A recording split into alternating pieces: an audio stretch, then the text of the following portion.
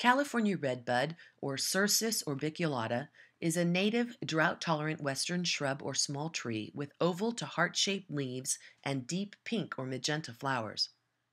With redbud, it is the twigs or shoots that are used in basketry rather than the roots, so they must be very young when they are harvested, so they are still somewhat pliable. Redbud is usually harvested during the rainy season, when the red color is its richest and darkest. Again, the twigs are split with the teeth into thin strands, which are then rolled into coils for drying. In this photograph, you can see a coil of redbud in the middle.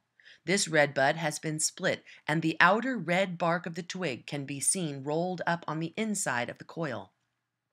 Redbud is used for the warp and for wrapping, but it is mostly used for its natural red color in the decorative patterns on baskets. In order to keep the redbud growing long and straight shoots, burning was used regularly to remove the old growth and to cause new shoots to grow.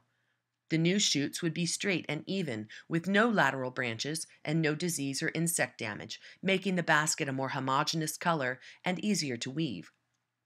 Burning was used in the maintenance of most basketry plants, and it also helped in keeping the ground clear for easier harvesting.